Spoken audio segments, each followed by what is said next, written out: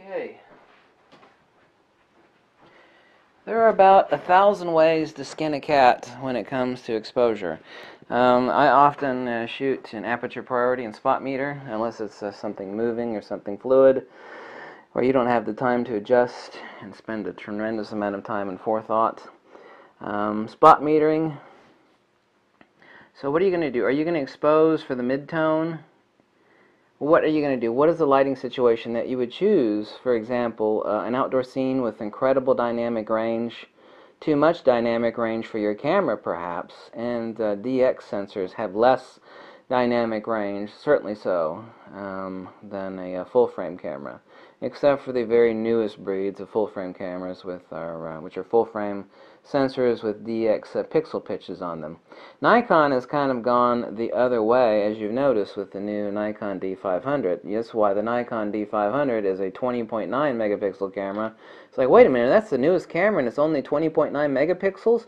And it's a $2,000 camera. Why, Nikon's prior DX camera, the D70-100 and D70-200, which are both the exact same sensor, those are 24 megapixel cameras. Yeah, the pixel pitch is also tighter and smaller on those.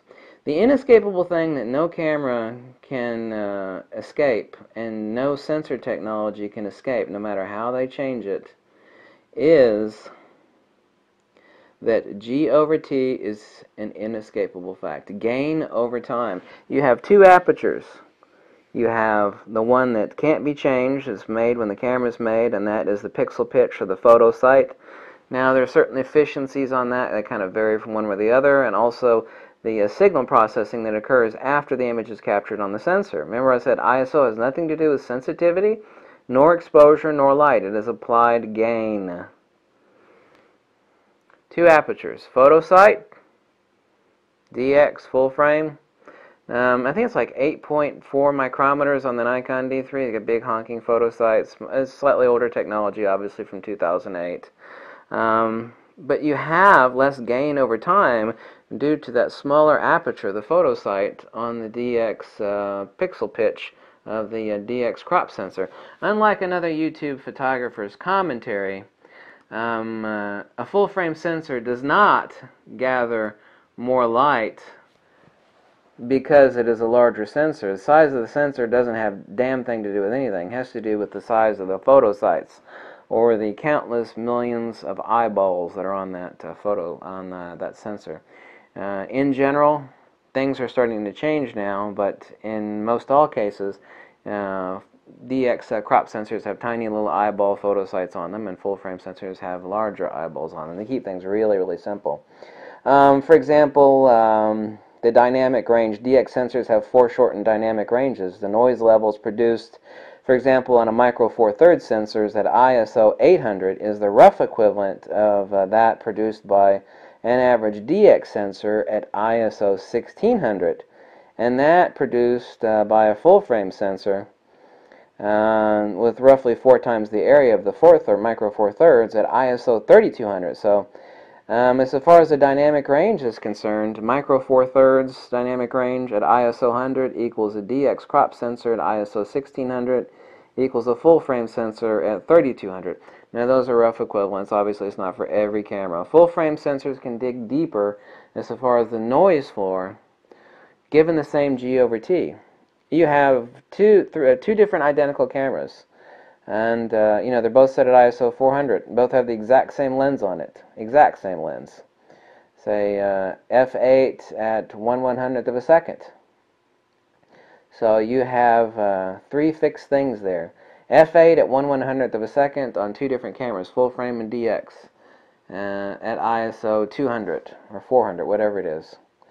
The gain over time is less on the DX crop sensor than it is on the full frame sensor. Gain over time. It means the dynamic range is less. I stop and a half, and in some cases almost 2 stops. Like on the larger photo site pixel pitches of the Nikon D4, D3, not the D810, which is an intermediate range of pixel pitch.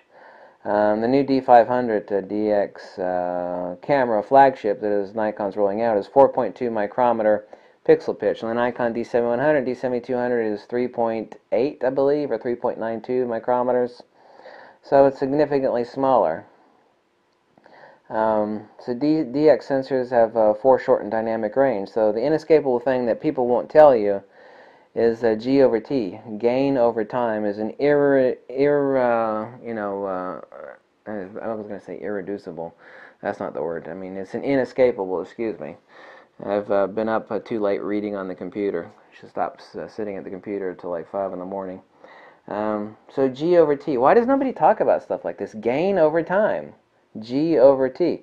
On metering again, back to metering. What would you do on, not this particular scene of this cute chick in a fuzzy bunny outfit, or that one, or that sort of freaky nonsense. Excuse me, let's get out of the craziness here. There we go. There's some craziness. Not that one either. That was, what would you do as far as spot metering? When you came up to the kitty cat, that's where I was coming at. Spot metering. Would you actually, since the white of the fur of the kitty cat is not 18% gray, this would be like an 18% midtone. What would you do? What's the dynamic range of the scene? I mean, here's the question to ask yourself, and I would have you answer it, and you should go out there and test it and look at the results. When you just have the answer in your head, if someone gives you an answer, it doesn't really help you any. I mean, it's like, well, it does. It's like, well, you told me the answer. It's like, well, that's good, but do you really understand it? Do you know it firsthand? So here's the question that you should go ask yourself. Just go outside. It'll take you 5 minutes. Expose, put your camera in spot meter, whether it's a Fuji, Nikon, or Canon. Expose for a highlight on something with significant dynamic range, much more dynamic range than it is in this kitty picture. Spot meter for the white highlights, and then overexpose, set your compensation for like a plus 2.5 stops, plus 3 stops. Okay? So set your exposure comp from plus 2.5 and plus 3. Take a couple shots that way. Spot metering for the highlights. Then drop the compensation to 0. Zero compensation for exposure. No flash photography. Just keep things simple. Expose for the midtones. Check the results either on the back of your LCD screen or on your computer and tell me what is the case that you think you could figure out on a scene that has either low dynamic range like this. This is the kitty cat. There's like about 5 stops of value. The zone system is actually rather important. Everybody should study the zone system. People think it has only to do with film photography. Well, that's bullcrap.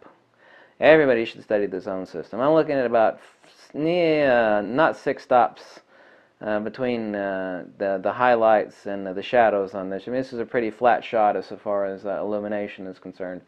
The spectrum of EV. So what would you expose for on this? Do you think that you just expose for your midtones and spot metering? And what about a high dynamic scene, like an outdoor scene where you've got some really harsh specular highlights and some really deep shadows? Would you then, on that high dynamic range shot, would you spot meter for the highlights with your exposure set to say plus 2.5 or plus 3 stops? So you're highlighting for the specular, and then you're overexposing. See, remember, if you're going to expose for and take the shot based upon your highlight, that's spot metering, and overexposing by 2.5 to 3 stops, how do you think the shot will turn out? So what would you do given the dynamic range of the composition that you want to take? Instead of giving someone the answer, it's going to take you 5 minutes to figure out. Take an indoor shot where you've got, 6 stops of dynamic range, 5.5, 6 stops, and then take one outdoors in bright sunlight. So that is going to tell you something really important, because you're going to need to start spot metering, and at the very least, start seeing the dynamic range and start seeing what are the midtones, what are the speculars, and what are the shadows in your scene, what to expose for. Because if you're not looking at light all the time, then your photography is going to suffer.